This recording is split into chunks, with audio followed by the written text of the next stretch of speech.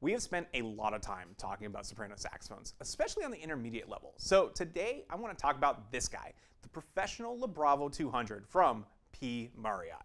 Let's check it out.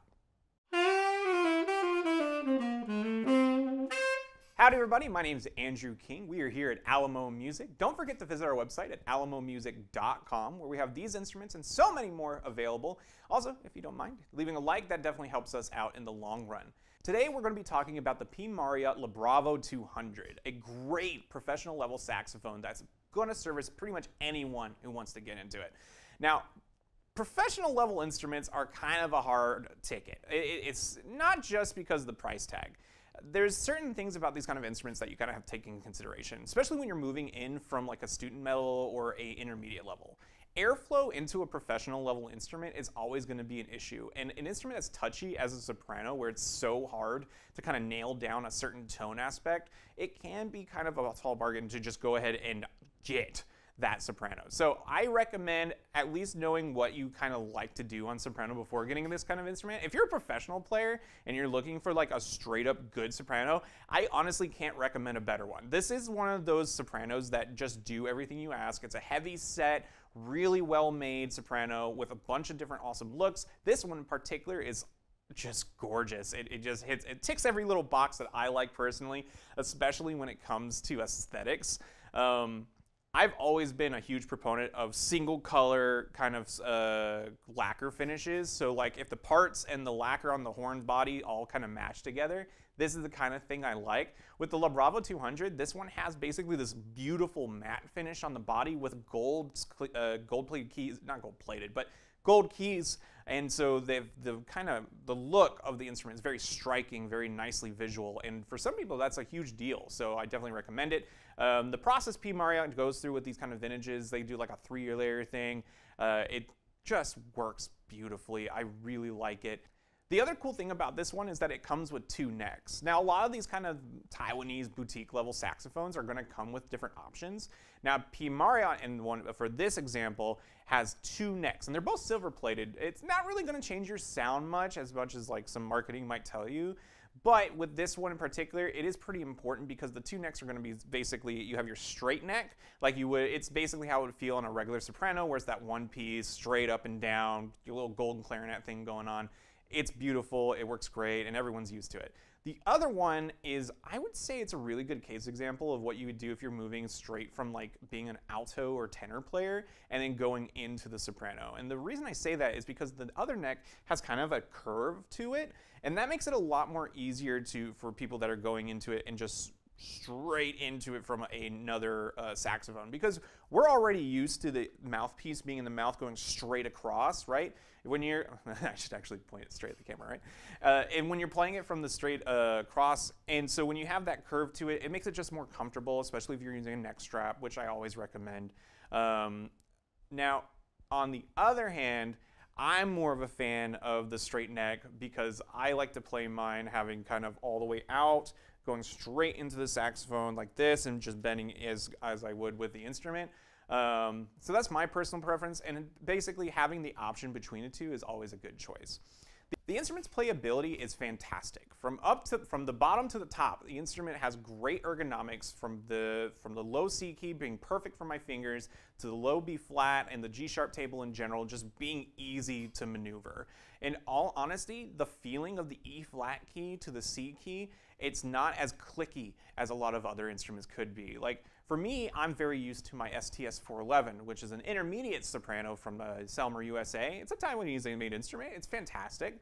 But the space of the key action is very wide. When you press on the E flat key, you go in from the up to the C key, there's a very big margin of error from shifting from the E flat to the C. With this soprano, it's very more in line with just being comfortable. You're not really pushing far down on the key to make it happen. It's just very light and very easy. The rollers feel like they have a lot more function because of this. And so it's just a very comfortable instrument to play. It's very easy to play, I guess is the way to say it. Also, just the key action in general is fantastic. This being a P. Mauriat, they're very particular about the playability of their instruments, so just finger feel and whatnot out from there, very nice. And the high F key and the palm D, palm E flat, and the palm F key all feel fantastic in my hands. This is a wonderful soprano. Also, with that being said, I am a very big fan of, on the back, the thumb rest. It's at an angle instead of just being a straight. And for me, being the filthy no neck strap soprano player that I am sometimes, that's super helpful because it lets me hold my hand while playing the soprano at a certain angle, and it's very comfortable in that aspect. That being said, I do recommend, if you're going to be playing this kind of soprano, to definitely use a neck strap. It is extremely, extremely heavy.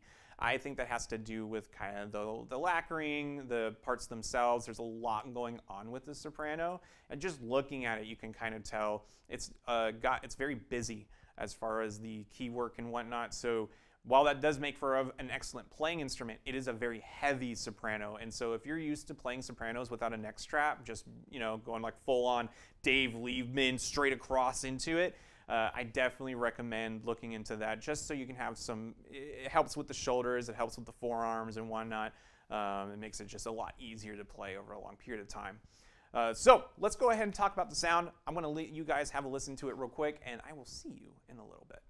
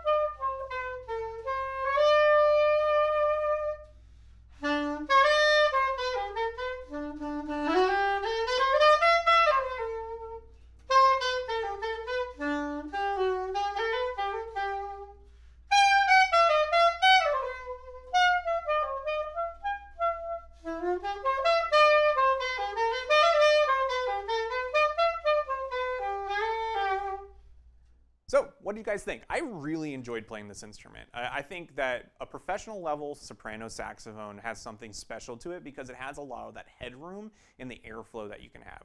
And that basically means that when you're switching from like a student level, like one of those kind of more inexpensive kind of Chinese models, or you're going into like an intermediate, the tube size of it, the bore basically means that you can only get so much air in and have so many different characteristics. When you get to the professional level of sopranos, like this one, like the Le Bravo 200, what basically is happening, you get a huge swath of colors that you can kind of have access from to kind of give characteristics to your tone. I'm personally using a Sios mouthpiece. That's the smoky mouthpiece. That one gives me kind of a lot of colors that I would like to play with when I play soprano, kind of like that more free blowing tone. But because of the professional nature of the instrument, I kind of have access to a lot more stuff. I get like pure sounding LA tone, right? Like super brightness that I like. I also get access to that more resistant heavy tone from a Selmer. Like there's a lot of colors that I'm able to play with. And this is that kind of soprano that lets you do that. I totally recommend it. It is heavy, it is a heavy soprano, but I think that also means that you get a lot more focus out of the tone, the body is a lot more constricted, so a lot of that comes out within the playing of it. So tell me what you guys think. I would love to hear it. I had a ton of fun playing this soprano, and check out some of our other videos. I definitely recommend it. See if you want to see one against the other. We're definitely going to be pitting this one against the Antigua Winds Pro 1 a little bit, so I definitely look forward to that. When I appreciate you guys watching so much. If you can, leave a comment. That always helps out in the long run for us, and I really hope you have a wonderful day.